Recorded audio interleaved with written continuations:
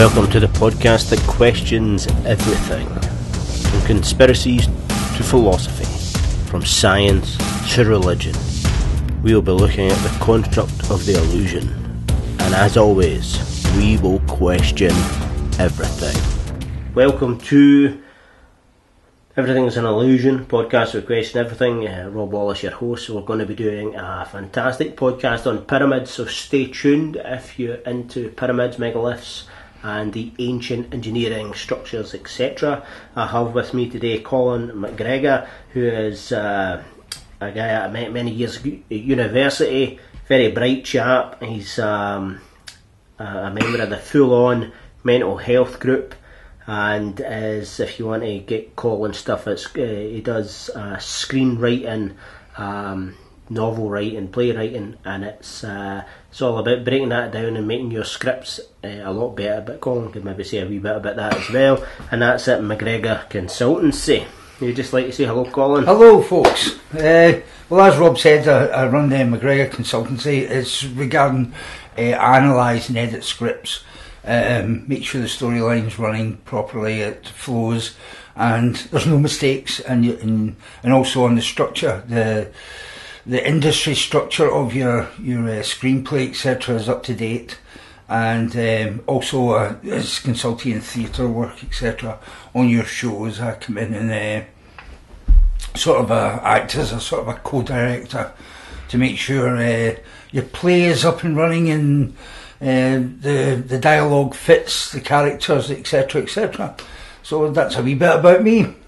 That's big, Colin, and it's about, I'd say, pyramids. So I personally have always had a fascination with pyramids.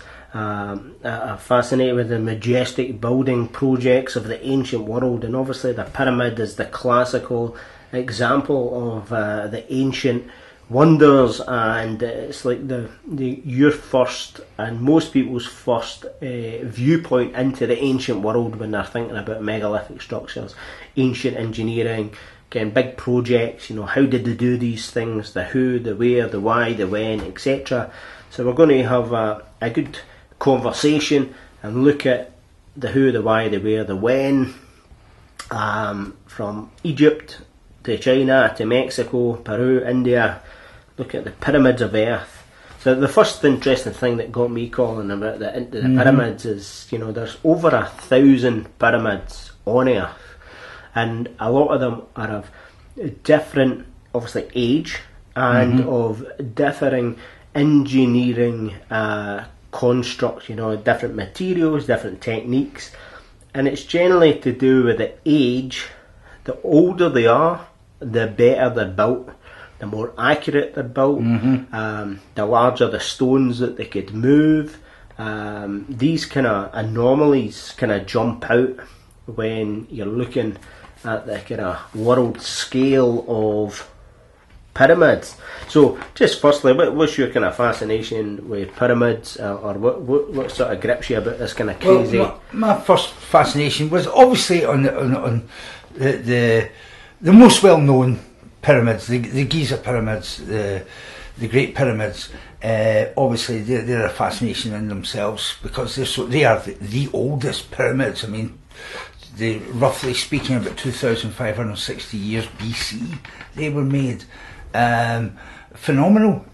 But my interest came regarding the Mayan and the Aztec pyramids, the stepped pyramids with the flat top, of how they found exactly similar pyramids in India. Now, I don't know about the ones in China, if they're stepped with the flat top as well. But I got a fascination with that. I read a while ago that the Indian pyramids and the Aztec Mayan pyramids were of a similar age, yet and they were very, very similar, yet they're worlds apart. That interests me, of how they came to build such similar projects. Now, there's also the fascination of the ancient pyramids were built for death, as in burying the kings and queens, etc., but also to align to the stars. And we'll talk about that later, I think. But the Mayan, Aztec and the Indian pyramids were also used for death, but in a different way. It was more what would you call it when they kill someone? Sacrifice, that's the word I'm looking for. They were more for sacrifice rather than burial. Well, I think that's an interesting thing, because burial a lot of the times is in Egypt. It seems to be in the newer pyramids. Mm-hmm. It's not actually in the ultra old school pyramids. So again, we're on the same page, which is good. Yeah. I'm just going to run down 8 pyramids, just a wee bit of facts and info about the various different pyramids to hopefully give you a bit of idea and a bit of, get some interest. So we'll go with the biggest pyramid in the world by height, which is the Great Pyramid of Giza, as you say, built 2560 to 254 BC. Rating in at 146 metres, 481 feet. That's when it's got its when it's capped in the limestone.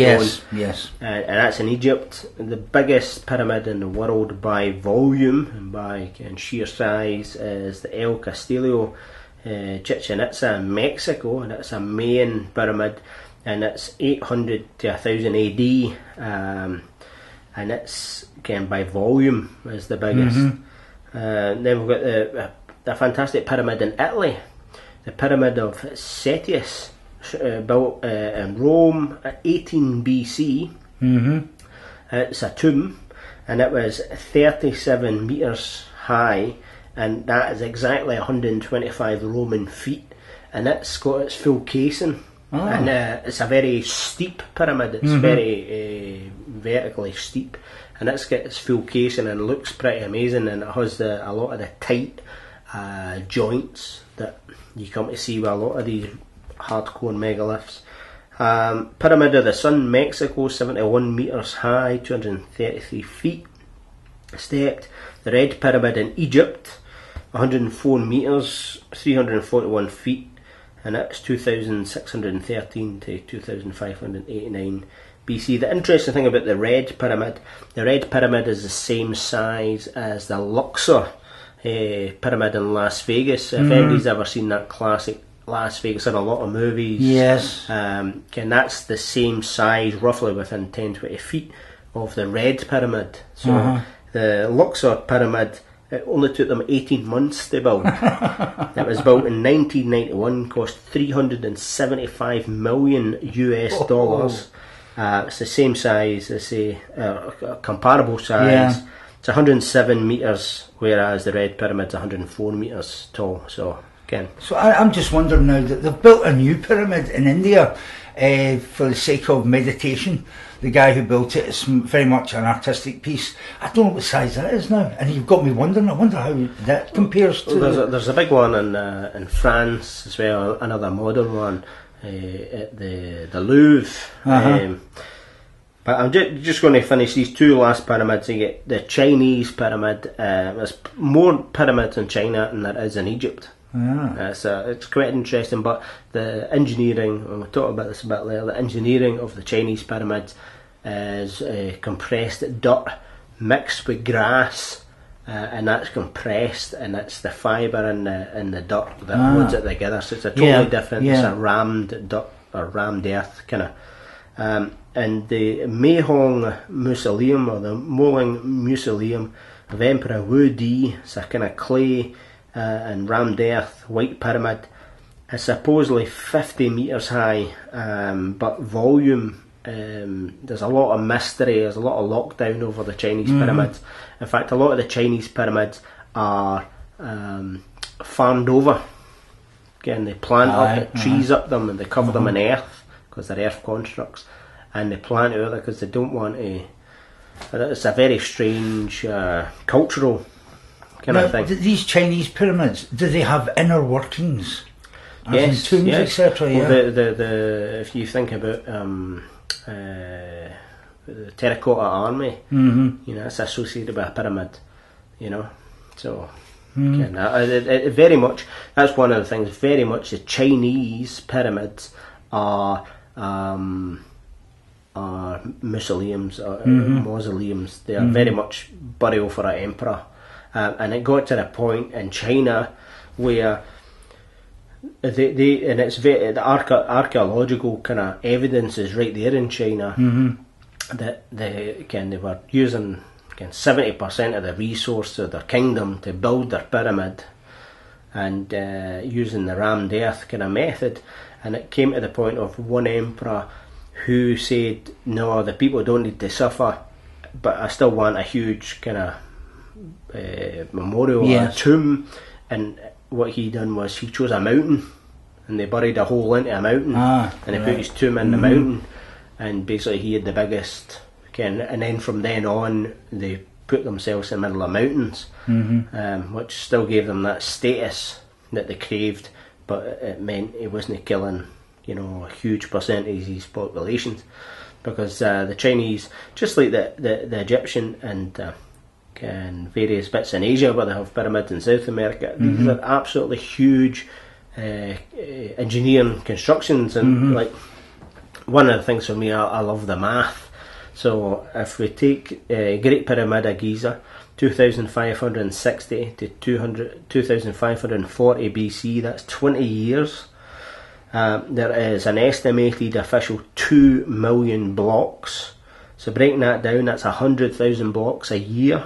That's 274 blocks a day. That's 11 blocks an hour, 24/7 for 20 years. 20 years, that's exactly, yes. 11 blocks an hour for 20 years, and some of the blocks weigh up to 70 tons. So we've got to ask some serious questions about, is that time frame correct? Because if that time frame is correct, they were using the entire workforce of Europe and Africa, and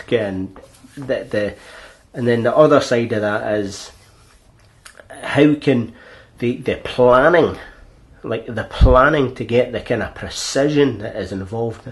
The Great Pyramid of Giza is the most precise pyramid of any pyramid, and some of the I've got some stats here on the precision. So they're working at that kind of precision and that kind of efficiency, flat out 24/7 for 20 years. And to me, that is, that sort of project, even though it took 20 years to execute, would probably have took 20 years to plan. You know what I mean? But they don't take into account the planning. Now I heard you were saying there about the construction of it and how many people it would take. I read that it took 200,000 people in 2 shifts, split into 2 groups of 100,000 people, and there was villages made for them, little townships made for them to live, and they were fed quite well and given salt, etc., and they were looked after. I mean, there's pictures that come about them getting whipped and everything like this. No, I think that is a false theory. I think they were looked after as a workforce, and it was split into, as I say, 2 groups of 100,000. Now, you think to yourself, that's a lot of people. So you can understand maybe the dragging of these huge blocks on pieces of wood is possible. But up those steep hills, because apparently they built round about the pyramids, piles of earth they put sloped up the outsides of the pyramid to drag these blocks to put them into place.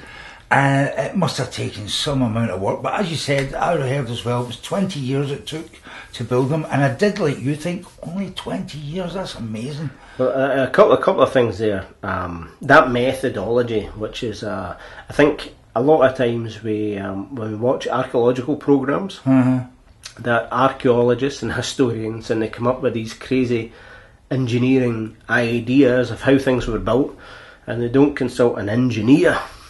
They don't consult somebody who actually makes things, who thinks about forces, thinks about materials, thinks about all they kind of things, and that is probably the craziest thing that we could do in any kind of society. So the historian says this. So what does the engineer say? Well, the engineer says straight away that the earth ramp theory is hocus pocus bullshit, and the major reason is the earth ramps would be so much bigger than the pyramids. Yes, you need so much earth to make these huge ramps, so that in itself is a huge engineering project, which is going to make the project so much bigger. Another thing with external earth ramps is it makes it really hard to see the actual pyramid. Now, some of the deviations in the pyramid, you know, are so precise, like over 150 feet. So they're looking at it, they're saying point A to point B, 150 feet, a 0.02 inch deviation, over 150 feet. That is, by today's standards, accurate, you know. So you can't measure that kind of accuracy if it's covered in a big dirt ramp. Well, I was going to use a more technical term than what you've used, Rob, in the sense that they were out by a boher. Some of the like the precision side, I was looking at, there was an engineer, and I'll put up these links as always under the podcast, and you can go and check out these various ideas and theories. Some of them are working in granite and diorite, which are kind of really hard to work stones, but this engineer, he went to the Great Pyramid of Giza, and he was only looking at the engineering principles and ideas and concepts from an accuracy and from the small side, looking at the small engineering kind of sides where the accuracy. And 6-inch precision straight edge, accurate to 0.002 inch, or accurate to 0.00508 millimeters. And he say this is various chambers, like in I think it was the King or the Queen's chamber, where they have the big granite cask, the walls, the cask itself. He compared it to surface plates in modern manufacturing. So today's places that are making iPhones and all this kind of stuff, he compared the accuracy that he was finding in this oldest pyramid, and these inner chambers that have these granite and diorite and tombs, supposedly, and kind of coffins, and the walls and where they meet at 90 degrees, etc., were so accurate that they're comparable to today's in his lab and modern manufacturing. We're talking, like I say, a 6-inch straight inch precision straight edge, puts it flat, and there's no deviation in it. Oh, amazing. So there's these kind of things. Then they make you ask some questions, you know. Of course, especially 2,560 year BCE. Christ, we're talking about here. So, like for instance, one of his theories, this particular guy, or a particular engineer's perspective, was that the pyramids originally started as stepped pyramids, because that would be the kind of logical. You build like a rectangular kind of building, and then you build a smaller rectangular building, and then a smaller one, and then it becomes like a stepped pyramid. And they can show that through some of the very oldest constructs are this kind of stepped kind of system. And then making that slightly better, they start to case the steps, so then it becomes like a truer pyramidal kind of shape.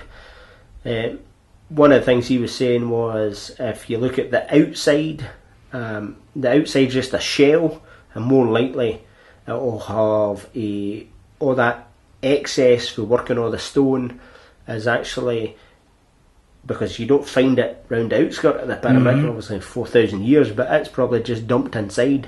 It's a filler. And it's like the Great Wall of China. It had two walls on either side, and then it was filled, and then it was capped. And they reckon this guy was saying that's one of his theories. It's built, they sort of slowly build it up like an outer wall, and then they fill it with all the kind of rubble. Right. Yeah. The Great Pyramid of Giza has the tomb, which is or the tomb or the Queen's chamber and the King's chamber, which is not directly under the pyramid. Near enough every other pyramid in Egypt, the sarcophagus or the tomb chamber or the energy chamber, whatever you want to call it, is actually underneath the very bottom of the pyramid. So it was, in engineering terms, it was the first time that they and they're having the 3 or 4 or 5 big granite things above the King's chamber, the Queen's chamber, is basically to dissipate the weight. It's a structural engineering there is a lot of people talk about it was a power station. You heard that theory? Aye, I've heard that.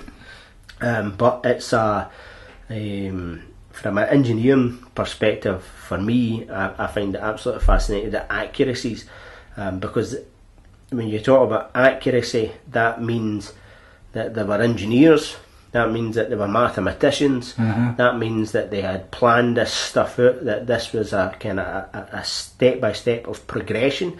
They must have started with kind of rectangular and built up to the step, built that up to the surface, and with every pyramid making it more accurate. And then when you see that the accuracies are over the distances and the sizes, you know, and things like Holland, the king and the queen chamber are about 70 feet up, and they're granite, so they got the huge 70-ton kind of rooms, you know, big granite plates and stuff, and hauled them up 70 feet. And not only that, they also built in channels facing shafts facing the Orion's belt for to release the spirit, as they thought, to go straight to the Orion's belt where their sort of a spiritual home was, in the constellation of Orion. And I don't know if this is true, but some people say there's a certain time where the sun shines down those shafts, and they were built to such precision to face Orion. Now, the thing I had with that was... There's 3 Chinese pyramids that are exact same alignment as the 3 Giza pyramids. Yeah. Exact same, that 2 and 1 to the right. Left, depending how you're looking at it, but the exact same lined up. Yeah. To the same stars. I wonder if the Chinese pyramids, the people who built them, I wonder if they sat one day and said to themselves, right, what do we want? Oh, there's these guys in Egypt that way back in the 2000 plus BCE built these pyramids. Mum will build pyramids like that. Or had they heard of the Egyptian pyramids at that time? Do you get where I'm coming from? Well, I think the reality of the ancient world is ancient world where seafaring people. The Phoenicians, the ancient Egyptians, the ancient Egyptians, well know that some of these blocks, they sailed them down the Nile. They made boats, archaeological evidence, these huge boats. Now in today's world, we Joe Blogs in a kayak, he's bound for B&Q, is manhandling a single solo journal across the Atlantic. Are we saying that ancient people who built a time machine, i.e. something that stood the test of time for 4,000 years, could not sail across the Atlantic? You know, I mean, people are doing it in kayaks. The other thing that backs that up is there has been within Egyptian society mummies that have been found with nicotine, mummies that have been found with cocaine, and nicotine and cocaine only come from one place, which is South America. And then in South America you've obviously got a very similar pyramidal, but also there's other symbols that are quite similar. Let's say the snake, the eagle, the gods, the way that they describe things. There's a lot of connection. I firmly believe in the ancient world they traded. You know what I mean? They had that information. Definitely. There was you know, if they can build a boat. You know what I mean? We went, if you believe that in evolution, and you believe that it was a migrational process through Africa into Europe, Africa into Asia, Asia down into Australia and New Zealand, well, the fact of the matter is these people must have crossed the sea at some point to get to Australia, to get to Japan, to get to New Zealand. You know what I mean? If people crossed the sea to migrate when we were hunter-gatherers or gatherer-hunters, we can cross the sea at the height of ancient civilization when we're building mega pyramids, we're moving 70-ton blocks, we've got high culture with language and music and math and religion and chemistry and precision engineering that is comparable to today's manufacturing place, you know. That 100% believe that they travelled and they exchanged information, they exchanged knowledge Why not? Why would they not? And the thing for me as well is the three major kind of people that had really amazing megalithic stonework also had pictorial languages. That they don't have a kind of like alphabetical. The Mayan, the Egyptians, and the Chinese, Japanese all have pictorial languages. Some of the best megaliths in the world are in Japan, and it's that early pyramid that you get in Maya, Egypt, and the early megaliths in Japan all have that super precise engineering, where they have multi-side blocks that connect with other multi-side blocks with other multi-side blocks on top, and you can't get a razor blade in between. Yeah, that's right. So that kind of stuff, that engineering kind of side of that is. I know we tend to think about the pyramids getting put together, the Giza pyramids getting put together as in, they just cut out stone from a quarry and then dragged them along and put them, but they came hundreds of miles probably, these pieces of stone, and then the work that had to go into that one piece of stone, as you said, to make it precise, to fit into a block where you couldn't get a razor blade in between it, is phenomenal work. I think the vast majority of the stone for, say, the Giza pyramid actually came from on site. But the granite and the diorite, they came from, I think it's like a red granite from Aswan, and it was sailed up the river and then worked. Now, there's a classic kind of thing people say, granite can't be worked or diorite can't be worked, it has to be worked with power tools, etc. But it can be worked with soft metal, with the copper tools that they had.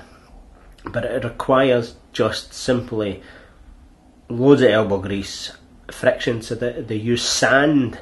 So like blunt wood, blunt metal with sand, and it continually worked in, is going to cut through that over time quite quickly. Some amount of time.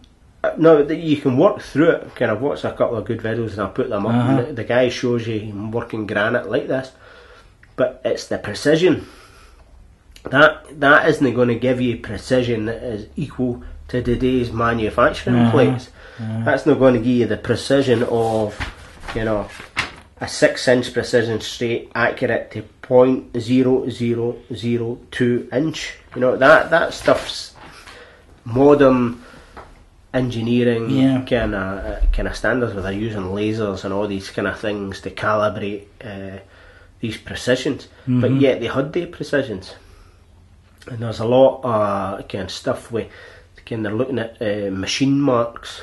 But the classic thing is, for everybody who finds a machine mark, you can logically explain how it was done with a simple technique of I went to Sacsayhuaman in Peru near Cusco, and they've got huge 70-ton blocks, and they all match together perfectly, like 14 sides with a 10-sider with a 10-sider on top.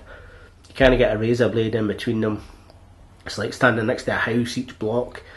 And the local guide was telling me that he was using river stones, and they used river stones and they pounded the stone. And I was like, that did not happen.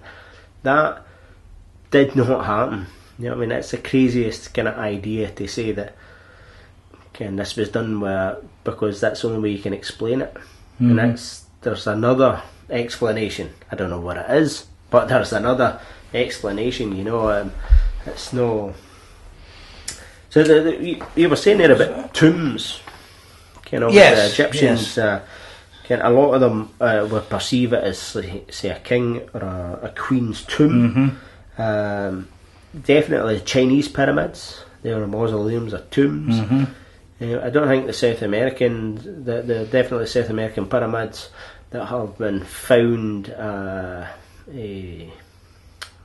mummies within. And again, there's a correlation and a connection, this idea of mummification, this idea of preserving the body with possessions so that they can move on to an afterlife. Yeah. There's also a connection with the stars. Now I think the connection with the stars, don't quote me on this, but I think it could be as simple as there was no light pollution. Everybody's seen the stars, and in a day-to-day living, it would have been like the way that we know soap programs, and we know we're on the internet. People would have known the stars, they'd have known the constellations. You would have used it to navigate, you would have used it to say, what get time your of way. the year it was. Yeah, time of the year, the seasons, get yourself from A to B. If you're a farmer or if you're whatever, you needed to know kind of that information. So I think there was a lot more kind of emphasis, and obviously it's a big part of your culture and your society, so you're going to build your great monuments to things which tie up to the things. It could have been a calendar, it could have been one of the best theories that I've heard about the Giza pyramid is it was a time machine. Yeah, well, I've heard that they did research in Russia and Ukraine lately into pyramid shapes, and they say it has an effect on the human physical and mental health and abilities. It has a huge effect on them in this research they did in Russia and Ukraine, and they believe that back then that there was power found within a pyramid. What kind of power, as I say, I don't know, as in power station or something like that. I don't believe, I think that's a step too far. But as I say, I think it probably has some sort of a composition that does create an energy within a human being that alters their physical and mental state of mind. So, that's my thought on that. So it's a couple of things on that then. The Kemet, which is the original kind of, well, not original, but the people of Egypt who, there's an oral tradition, Kemets, and they put forward, again, they're the keepers of the knowledge of Egypt, they're Egyptian, no Islamic, this is the kind of true history, and it's an oral tradition, and they talk about them being like spiritual vibrational tools. It's almost like a tuning fork that you use for tuning your guitar. Each of the different vibrations, each of the different pyramids put out a different kind of vibration that allowed people to be attuned, people to energetically, for consciousness programming and enlightenment and kind of meditation and all that kind of stuff. But if you think back, we never had internet, never had TV. That spiritual kind of part of life, there was no unprocessed foods or that kind of stuff. And people done a lot of the thinking and planning. Like a pyramid would have been planned in somebody's head. I mean, the memory, the ability to create 3D models in your mind through hourly concentration and hours of concentrating and being able to focus and build things in your mind is real. Some folk do it today and we give them huge regard in society. Darren Brown, I mean, that would have been a common kind of skill that people had in the ancient world, because you never had computers to store all your crap in. You had to store it, and and then so they believe it's like a kind of spiritual thing. There's the Giza power plant. There's a book all about the whole idea that underneath the pyramid the water flows, and that creates a static electrical charge, and that goes up the two kind of chambers that lead up to the king and queen's chamber, and they were filled with particular chemicals that, with a mix of the static and the two chemicals, created a power plant, the Giza power plant, and it was transmitted, and there's one in Washington. There's one what they call the kind of pillars, like big giant penises. It's an Egyptian obelisk. Obelisks were receivers, and they had a kind of electrical energy system of the ancient world, and they transmitted and received. And one of the best backups for that is the technology is based on a technology that Nikola Tesla brought forward, and he actually created an electrical generation and transmission system based on that principle of building it on an aquifer, the water passing through the static and then transmitting that energy. There's other people that talk about it's a time machine. It was built mathematically, the proportions, the size, all that kind of stuff.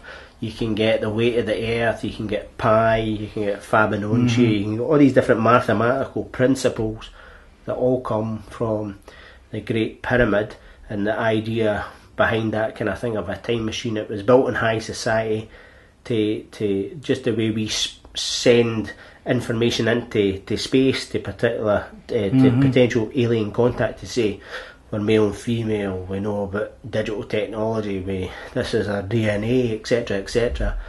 It was their way of encoding all that information into engineering, into precise mathematics, so that, and built it so big and so strong that would be a time machine. It would surpass the perils of time, but still reveal its answers if looked at from the right angle. And 4,000 years later, folk are saying it does this and it can do that, and you can get the weight of the earth, you can get this alignment, you can get this mathematical concept. I think there's just so many, and that's why I think it's an illusion as well, this whole idea of pyramids. You know, I mean, they say there was an ancient, some people say there was an ancient race of an intelligent race around about 10,000 BC, who were killed off by a tilt in the Earth's axis, and it wiped them out. But a few survived, and some people say that the remnants of that race are the people who built the pyramids, through, as you said now, possibly their knowledge of creating a power station or a time machine. You know, they were intelligent people, but they were descendants of this phenomenal race of people back in the 10,000 BC. Now I'm going to just change things quickly, because there's something, a few questions I need to throw in before our time's up that I'm dying to ask you on your thoughts on it. They do say, here's a couple of wee theories from me, you give me some of your mad ones. I heard that they moved the stones via sound waves, dropping the walls of Jericho through the trumpets, the sound of the trumpets, you know, the noise, the vibration of the bass, that they moved some of the rocks into place using vibrations, sound vibrations. What do you think of that? I think it's sound. If you look at any of the old school megaliths, old school kind of technology, sound is probably where the ancients definitely had an advantage over the modern man. They never had the kind of technology we have, but musicians, music, like is a big part of all cultures. But like major religions like the tritone was banned, but the Christianity, it was banned because the tritone was it was a configuration that brought the devil. You know, there's a lot of musical theory, like Pythagoras, the tritone, it didn't fit in with his model, his math, his way of doing things, so they shut it down, and then later on that became banned by Christianity, that's only in modern day that we use it in popular songs, and I think it's great. Yeah. But the sound, you've seen the classic plates where they put it's a plate with sand on it. Oh, and it creates a design. And it creates a design. So they put the note of A through, and you get a zebra. You put the note of C through it. This is maybe not correct. I'm saying note of C and getting a honeycomb. I don't know what the notes, but there's a correspondence. What I'm getting at is the note A has a correspondent shape, is a correspondent sound, taste, all these things. And then magic, real magic, that they deal a lot in correspondence. of things that correspond. So if I do an A and I get a zebra shape, then they two are linked. They're intrinsically linked. That's the same vibration. You know, it's the same vibration, but my ear picks it up like this, my tongue tastes it like this, my sight sees it like this, but it's 5 hertz. And I think in the ancient world, they really understood how vibration connected itself to the physical world. And when you have that kind of understanding, it's like, again, Nikola Tesla, he talked about vibration and understanding frequency and vibration, and it was the key to the universe. We're seeing today levitation through superconductors, etc. You know, so we know that levitation is can be done, and the quantum physics and all that kind of stuff at the base of everything is where light and at the quantum bottom, particles, light, waves are all the same thing. You could argue, maybe some people do, that sound is it's the first sense you hear when you're born. It's the last one you hear when you die. Do you know that you're talking about the sand and the vibrations? What they create is a sort of a snowflake effect, a design like a snowflake. And they discovered in Roslin Chapel, round the posts are these carvings of these snowflake shapes. And someone came up with the theory that will play a tune. Aye. Do you know what the tune stand for? We don't know, but it's an actual song written in these sort of snowflake style vibrational designs. So that was one little thing I had to. Here's another one for you. Why no word of pyramids in the Bible? If they were created, 2000, 3000 BC, and as I said, the other in China it was 221 BC, in Mexico 300 BC. Greece was the 4th and 5th centuries. That's the only dates I could find. But the Bible, if it was such a big thing, but it just proves, yes, the pyramids must have been built through an ancient god worshipping, deity worshipping civilization, because it certainly wasn't a Jewish thing or a Christian thing. The pyramids, definitely not. And I'm just fascinated that there's no word of it in the Bible whatsoever. It's something I had not contemplated, was the inclusion or exclusion of pyramids in the Bible. You would expect them, obviously in your old school movies where you've got Moses and biblical stories that are based within Egypt. You always see the pyramids, but that's Hollywood. And I'm guessing that's just the kind of magical references of using what people. How do you know it's Egypt? Well, it's a pyramid. Aye. They're on a Nile. We know it's Egypt and the headdress. So again, why does the major religion, or one of the major religions of the world, not address it? So it's a very interesting. Well, I don't think it's mentioned in the Torah or the Quran either. These religions just. It's as if this ancient world, this ancient civilization didn't exist. Yet they were such a clever, powerful civilization. You think they would get mentioned somehow in the Bible, but maybe they're just thrown out because of the fact they weren't of a sort of a Christian style religion. They worshipped the sun god Ra, and etc. Well, that's the thing about the Egyptian. The Egyptian, it's quite hard as well to comprehend sometimes, but the Egyptian, if you like, no dynasties, but the story of Egypt goes back and it covers many thousands of years, whereas, just looking back 30 years for me is hard. Looking back 50 years, is hard. We talk about 1500s, Egypt and the pyramids, they had a dynasty and a civilization that spanned 3,000-4,000 years, and that goes a lot further back than the pyramids. You know, it's it does, yes. And they talk about these. So it just depends. I don't. It's something I need to look in. If anybody has the answers to that and know why there isn't any pyramids in the Bible, then can bring it forth. And because I find it fascinating that obviously shape wise there's a square, there's a pyramid, there's a circle, kind of your basic shapes.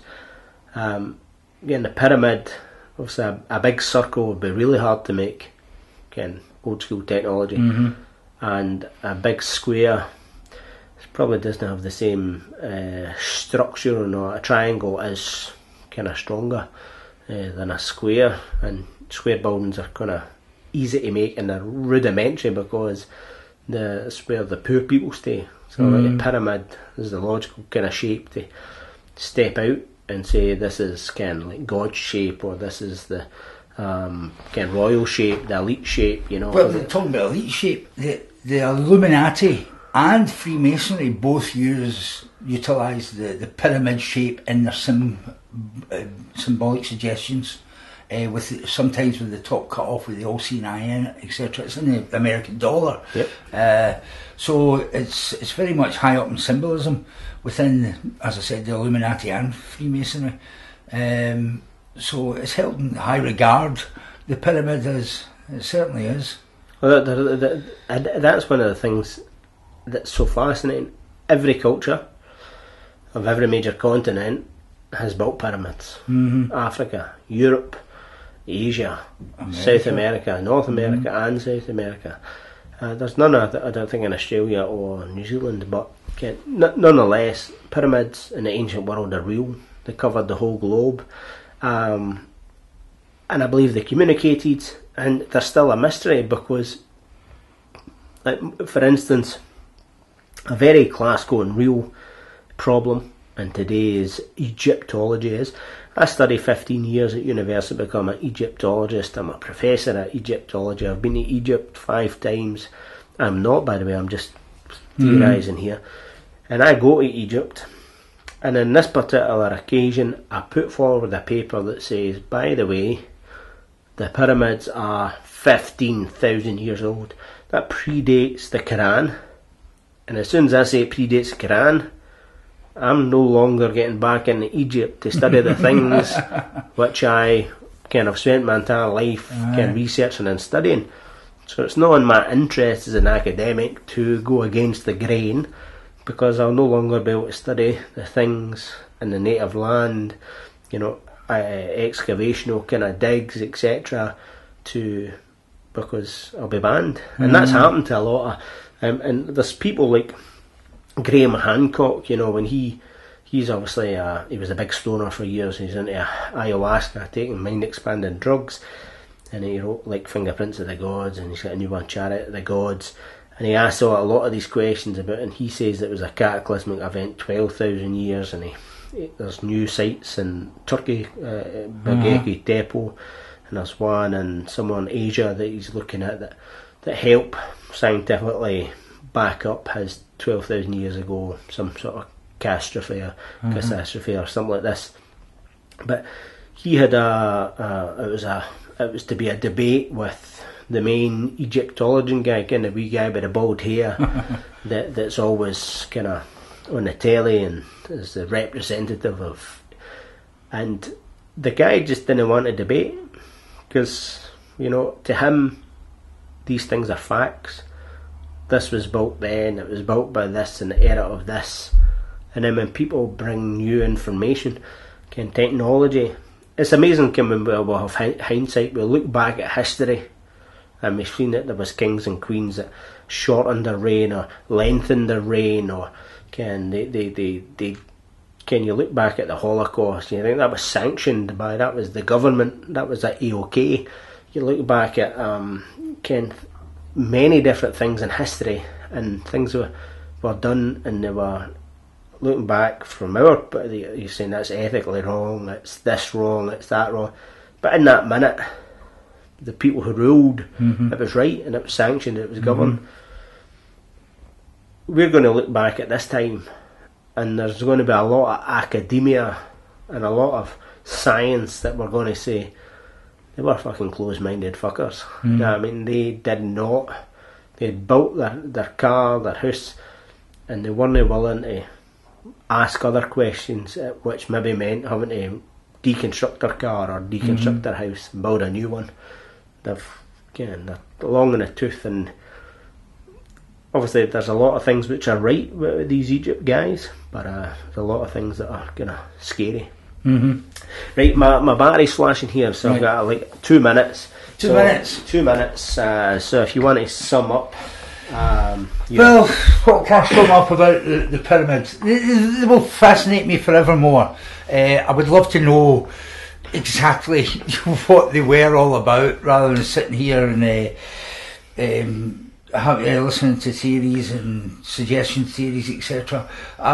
Before my lifetime's out, I would love to know the true meaning of the pyramids. Yes, what about you, Rob? I'm with you there, Colin. I think they're fascinating. Everything from the engineering, the religious connotations, the historical connotations, the cultural connotations. There's so many questions, and that's what I'm encouraging you to do. Is I'll have these links up, the links to engineers, links to some of the theories that Colin put forward, the theories I put forward, links to the accuracy, links to the. Check it out, ask your own questions, and start to maybe look at the world possibly slightly different and be inspired by the pyramids. If you've ever been to any pyramids, or if you have any great information on the pyramids that we've not covered, please comment, fire us your pictures from the pyramids, whatever pyramids have been, etc. Check out our other podcasts. Just lastly, thank you very much, Colin McGregor. Check him out at McGregor Consultancy and Full On Mental Health Project. So that's us. Thanks very much, Colin. Much appreciated. You're welcome. I enjoyed it.